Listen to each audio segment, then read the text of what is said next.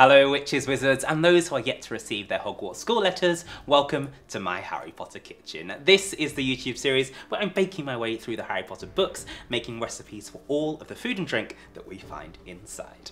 If you missed last week's recipe where we made homemade bacon from scratch in the shape of lightning bolts, make sure you check out the link down below in the description to catch up. And if it's your first time in the kitchen and you want to see some more Harry Potter recipes, make sure you hit that subscribe button and click on the notification bell, and then you'll get an alert every Magic Monday when there's a brand new video. Speaking of which, we're done with breakfast at the Weasleys, so let's see what's next.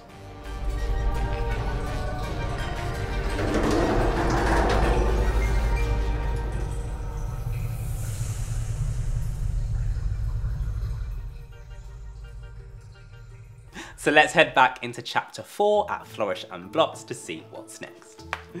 Okay, so after breakfast, Mrs. Weasley has bought out a flower pot containing Floo powder, and they're going to use this to get to Diagon Alley. So they're walking Harry through the process and telling him that he needs to be careful how he pronounces his words and say very clearly, but unfortunately he's very nervous and says diagonally, so he ends up somewhere completely different. The Weasleys aren't there on the other side. He's in a shop with loads of weird magical artifacts, and then in walk the Malfoys, and he almost gets caught by Draco, but he manages to sneak out, and now he's in a very dark and dangerous looking alleyway, but he bumps into a friendly face, and that is Hagrid, who tells him he should not be in Knockturn Alley. Now you're probably wondering, why is Hagrid in Knockturn Alley? Well, that's where I can see our next recipe. I was looking for flesh-eating slug repellent, growled Hagrid. They're ruining the school cabbages.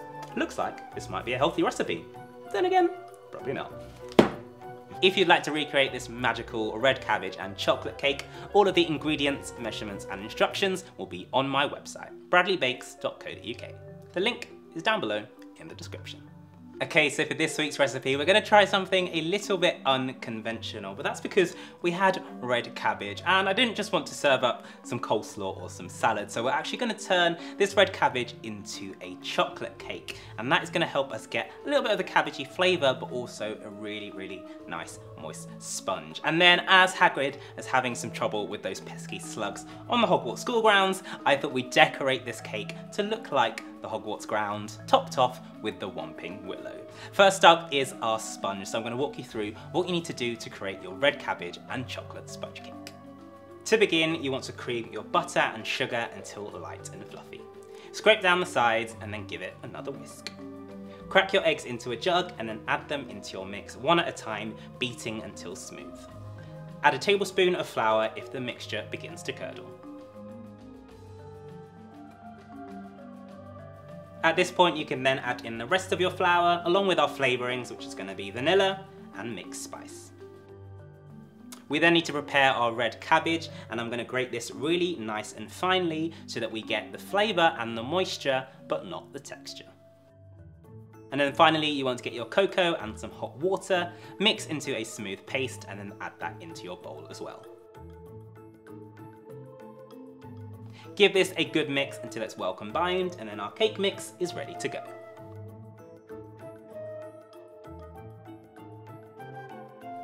Grease and line your baking tins and then pour in your mixture.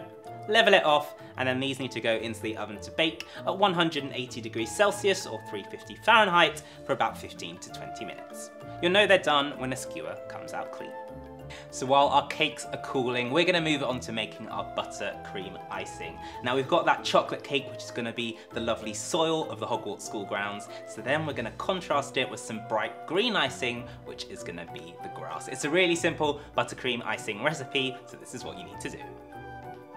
Place your butter into your bowl and whisk until smooth. Add in your icing sugar a bit at a time and keep on whisking it until it's light and fluffy.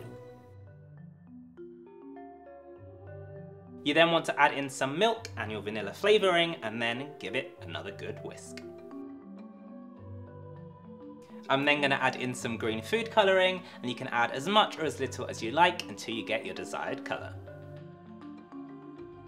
Once the cakes are cool, you want to use a serrated knife to level off the tops so they're nice and flat. We're then going to place the first layer down onto our cake board and then add an even layer of buttercream on top. Spread that over with an offset spatula and then sandwich your next cake layer over that.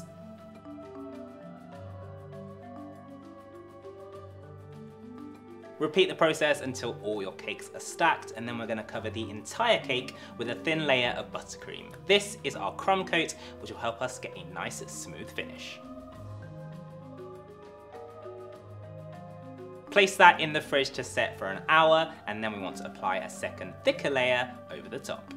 Return it to the fridge until it's nice and firm. Okay, so our red cabbage and chocolate cake is nicely iced, so now we can move on to the final steps of decoration. And as I mentioned at the start, this cake is going to represent the Hogwarts School grounds, and of course, you can't have the school grounds without the Whomping Willow, so I'm going to use modelling paste to create a Whomping Willow cake topper, and then as there is red cabbage hidden inside the cake as well, I thought we'd make some fondant cabbages. We'll then finish it off with a little bit more buttercream just to fill in any gaps, and our cake will be good to go. This is what you need to do next. To begin, we're going to start off with our Whomping Willow decoration, and for this I'm going to start by working some modelling paste in my hand, warming it up and making it easier to mould. I'm then going to pull off a small piece and press it down onto my board, and then you want to shape the bottom to look like the roots of your tree. I've then taken some food safe wire, which is going to be our support, and placed it in the middle. You then want to take small pieces of your modelling paste, attaching that to the support wires to build up your trunk. Try not to add too much paste on, and if you start to see it leaning too much to one side, then you can always take a bit more off and smooth it down. To give it the twisted Whomping Willow look, I'm then going to gently rotate the modelling paste and then hold it in place. We then need to allow this to set for about an hour, just so it's nice and firm before we add on the branches. While the tree trunk is setting, you can move on to making your cabbages. And this is really simple. All you need to do is get yourself some purple and green fondant, and then marble each piece with some white fondant. This will give you a natural cabbage look. Break off small pieces and then roll them into balls, which will be the centre of our cabbages. Spread some icing sugar onto your worktop, and then using the remainder of each colour, roll it out thinly and then cut out some small circles. Use some fondant tools to taper the edges, and then you want to start layering these onto the centre. Keep going round, working it up until you get a nice cabbage look.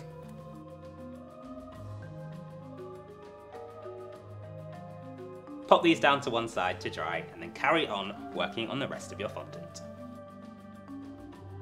At this point, your trunk should be more firm and solid, so we're going to start working on the branches. For this, I've taken some more of our support wire and tied it into knots to give us a thin and thick end. You then want to take more of your modelling paste, using as little as possible, and then attach that to your wire to flesh it out. Pierce a hole in the trunk and then press your wire in, and then you want to work to join the two pieces together. The great thing about modelling paste is that you can blend the new piece of modelling paste to the already set trunk, using your fondant tools to cover up any seams. As this will still need time to set, you might want to use some supports to hold up the branches in place. Keep working around, adding as many branches as you like, but remember, you don't want this to be too top heavy, otherwise it'll come tumbling down.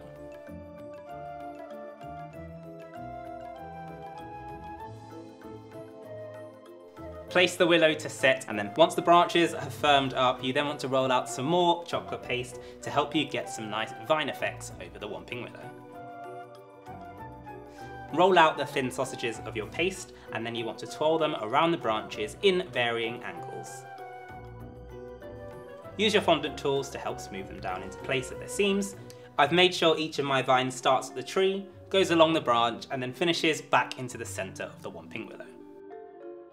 Place the willow to set again, and then you can move on to the final decorations for the cabbages. I've taken some purple food colouring and some green food colouring and mixed them together with some mixing alcohol to make a paint, and this is going to be used to give some low light to our cabbages.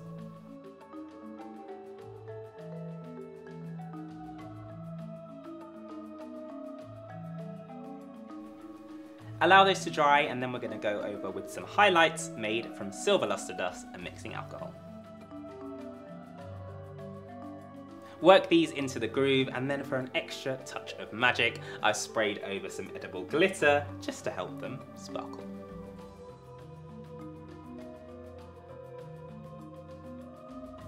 And finally, we're going to do the same for the willow, this time using black food colouring and mixing alcohol to add some definition to the tree trunk and the branches. You want to use one fine brush to work it into the grooves, and then another brush to help you blend that together.